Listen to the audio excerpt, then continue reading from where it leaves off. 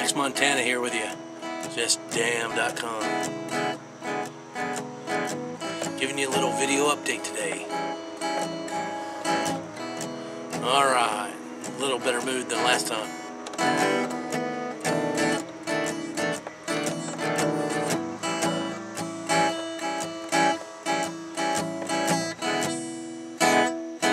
Alright, anyway, video update. Dax Montana, JustDamn.com. Having a little gin and tonic. Just got in from work just a few minutes ago. The kids are still sleeping. What is it with kids? They spend all their summertime sleeping it away. Little do they know that they'll be wishing for sleep in the regular time. Nevertheless, the summertime, there is no summertime in the real world. Remember that? In any case, gin and tonic courtesy of Straight White Guy.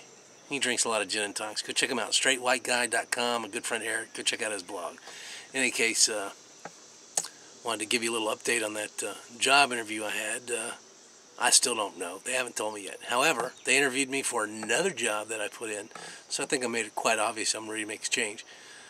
This interview went very well, and I know all the principal players, and I have a great chance of getting this job. It's right in my wheelhouse. I'm confident to say I got a good shot. So, anyway, I didn't get the other job, but this job actually pays more money than the other job and my current job, so I'm really out nothing anyway.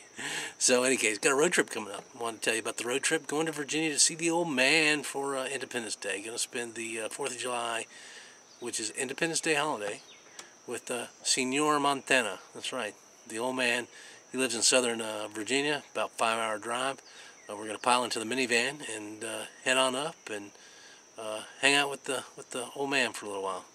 And last year we went to Appomattox Courthouse. Virginia's full of history, and I'm sure that we'll have a very historical trip this year as well.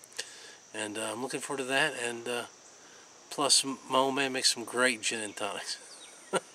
He has good bourbon too, so that's always a plus.